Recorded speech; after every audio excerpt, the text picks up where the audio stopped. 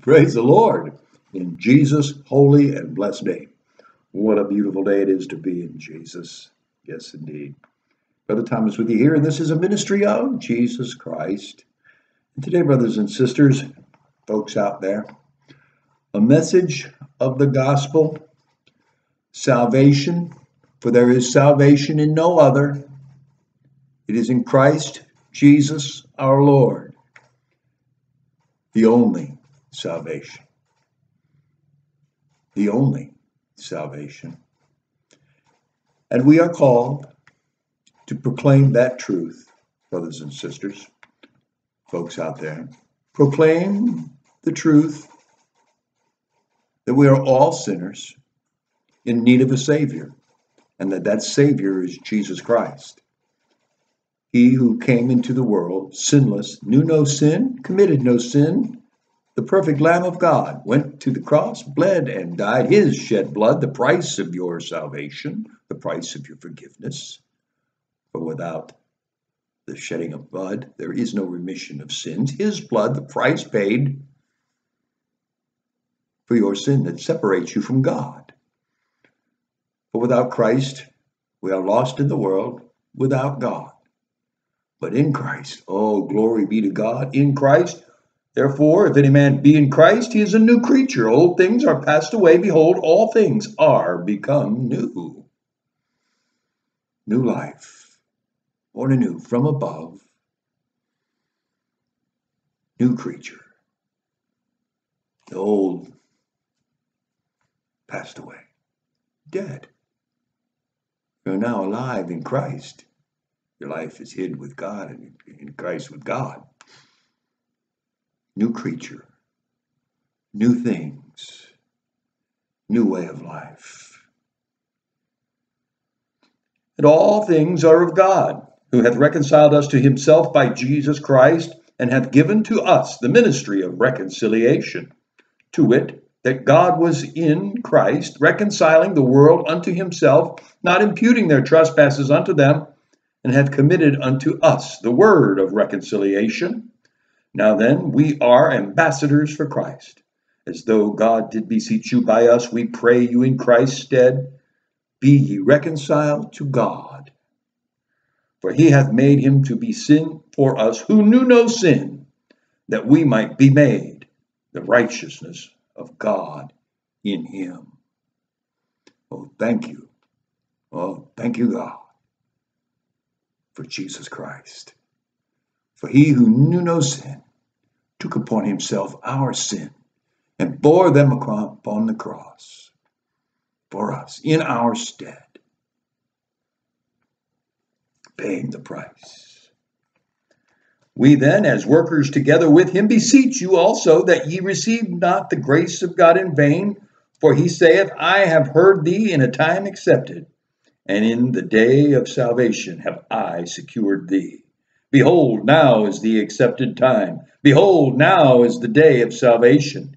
Giving no offense in anything, that the ministry be not blamed, but in all things approving ourselves as the ministers of God, in much patience, in affliction, in necessities, in distresses, in stripes, in imprisonments, in tumults, in labors, in watchings, in fastings, by pureness, by pureness, by knowledge, by long suffering, by kindness, by the Holy Ghost, by love unfeigned, by the word of truth, by the power of God, by the armor of righteousness, on the right hand and on the left, by honor and dishonor, by evil report and good report, as deceivers and yet true, as deceiver, as it was in, then by, now as deceivers and yet true, as unknown and yet well known, as dying, and behold we live, as chastened and not killed, as sorrowful yet always rejoicing, as poor yet making many rich, as having nothing and yet possessing all things. All by the power of God at work in our lives, all at work in our lives. And it's all for the glory of God. All for the glory of God as we proclaim the truth to a lost and dying world. Sharing Jesus in whatever capacity he has given to us to share, we share. Regardless of the possible implications of that,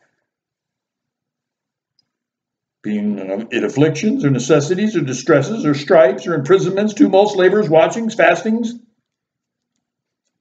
Yes, we share.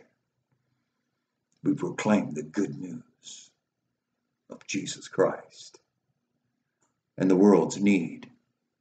For the world is lost in its sin and separated from God and is destined for hell. May we proclaim the good news of salvation in Jesus Christ. Oh, the world is in need today of the pure word, the pure truth. For all have sinned and come short of the glory of God. All have sinned and come short of the glory of God and are in need of a Savior. And there is only one, and his name is Jesus Christ. His name is Jesus. He is the Christ.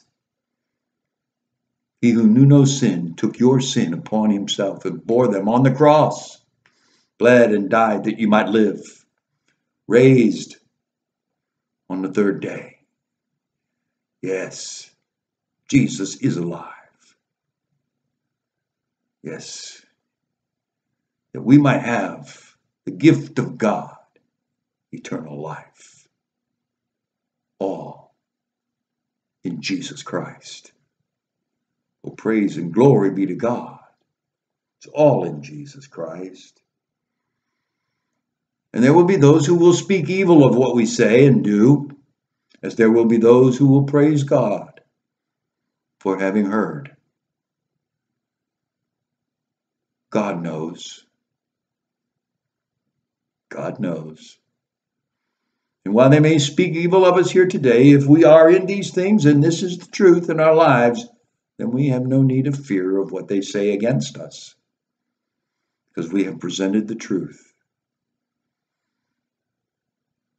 We tell the truth. We live in the truth. We speak the truth in love. Yes. And yes, we are in these things, do these things because we have chosen to do so. For we are followers of Christ. And we want his mind to be our mind. To think as he thinks. By pureness, by knowledge, by long suffering, by kindness, by the Holy Ghost, by love unfeigned, by the word of truth, by the power of God, by the armor of righteousness on the right hand and on the left, by honor and dishonor, by evil report and good report, as deceivers and yet true. The life of Christ, as we live out the life of Christ.